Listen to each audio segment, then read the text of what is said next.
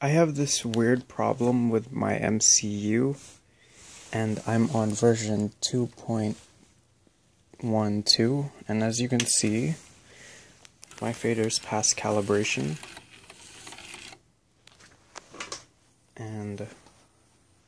but when I go on Reaper,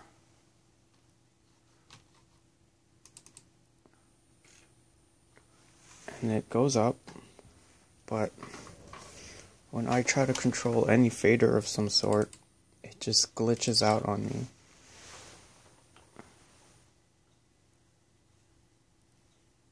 And then the save option comes up, and I try to cancel it, and it'll just keep opening up. Wait, let me see if I can get a good camera angle. Yeah, my save comes up, I try to cancel it, it just keeps going up until I have to press it multiple times. If I open a project,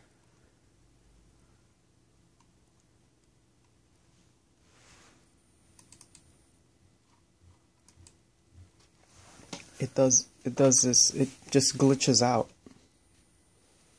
and like track 1 will mute and solo itself, etc, etc.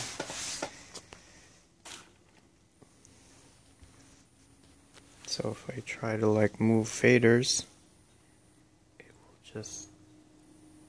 it'll mute itself, and I'm just moving the fader.